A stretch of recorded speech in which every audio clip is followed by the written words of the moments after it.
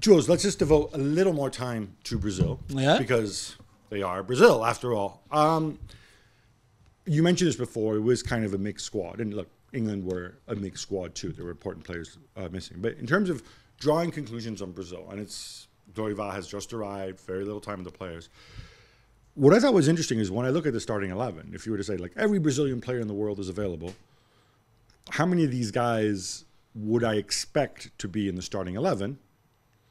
I wouldn't have expected very many. No. Looking up this, obviously the goalkeeper's not going to be there when Alisson and Ederson are available. I think Danilo will start. Yeah. Bruno seems to be in the mix. I hadn't seen much of him before, but he looks at the back. He looked reasonable. Yeah, but Marquinhos. There are better options, right? Yeah. Beraldo, you're going to tell me he's made quite the splash, but he's still a young player, right? He's young, but and I he's think inexperienced. He's so good. I think he's going to go to the Copa America, but he's not a nailed-on starter by any stretch, right? Wendell, I feel like I've seen a ton of him with Porto recently, but yeah, but he did well again, like he did against Saka in the 2 games with Porto. But again, this is a position where you have options. This is a guy clearly fighting for first place in the side. The packet, assuming he doesn't get banned for match fixing, the packet I would assume will start. Bruno maybe should start. I'm not sure he will start. Yeah, Bruno will start. And Casemiro will just replace Joao Gomez, who was good as the enforcer, the Andrich role, But if Casemiro is fit, Casemiro slots in that team. The front three were Vinicius, Rodrigo, and Rafinha. Again, I know Dorival, as we'll talk about later, has had 25 different jobs in his career. So I can't say I've seen enough about him to know what his vision is.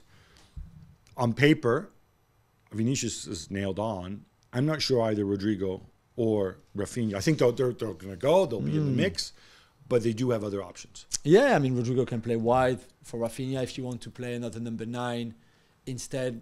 Then Rodrigo instead. There's a few options. Although I thought they look good, they complement each other really well. I like the way Guimaraes and Paqueta control that midfield. And of course, in terms of ball handling and controlling the ball and dictating a game, they are just so good at it. And especially if they're allowed, when they are overrun, to make mistakes, to make fouls like they did.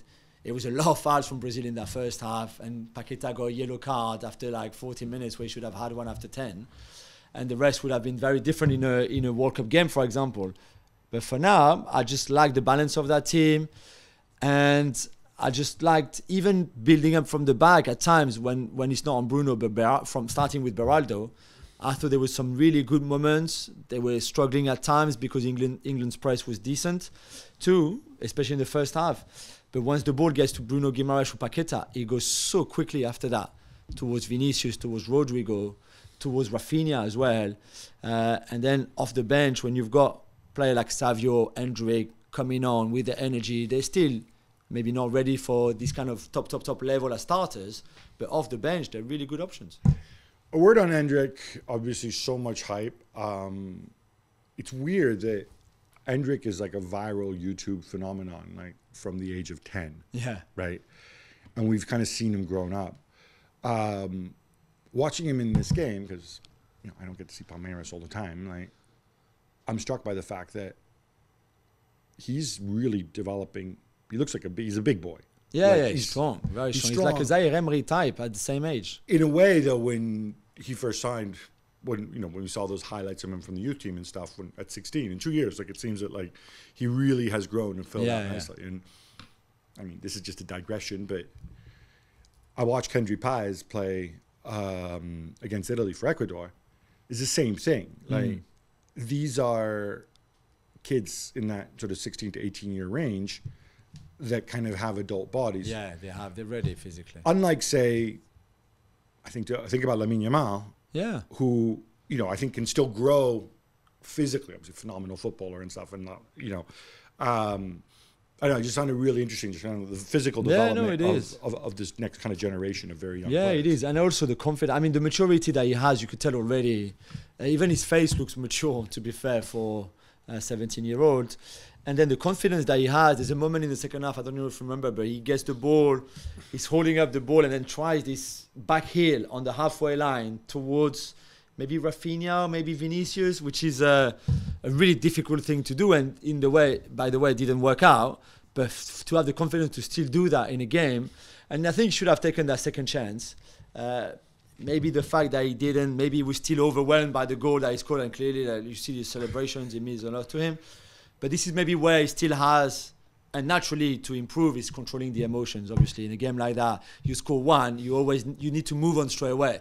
You can't still be thinking about that goal that you just scored, because when another chance comes, and if the game had been 1-1, that would have been a massive chance. So in the end, it doesn't matter, and he was still super happy, and rightly so. But this is where, coming to Europe, playing for Real Madrid, I don't know how long he's going to play in his first season, how much he's going to play. But this is where I think the next big improvement will be, is that controlling the emotions during the same game. Whether you miss, whether you score, all of that, which will come with experience. I look forward to that Endrick, Joselu, Mbappe second string front line of course. Next season for Real Madrid.